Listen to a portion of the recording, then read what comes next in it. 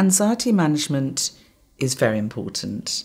I see it in terms of a process and, if you like, a timeline. The first thing that's really important, absolutely crucial, is that you're aware of how stress affects you.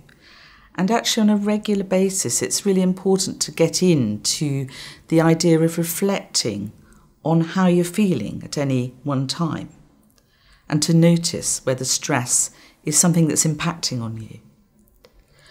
After that, after you've recognised the stress and the anxiety that it might be causing you, then of course you need to look at ways you can get help. And there are all sorts of ways that this can happen.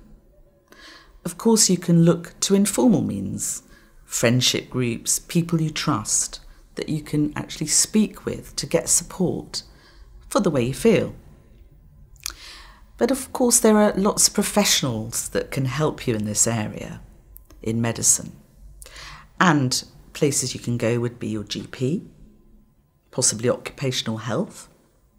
There'd also be counsellors such as myself who would be available through your deaneries. And also the Practitioners Health Programme is a very good source of help.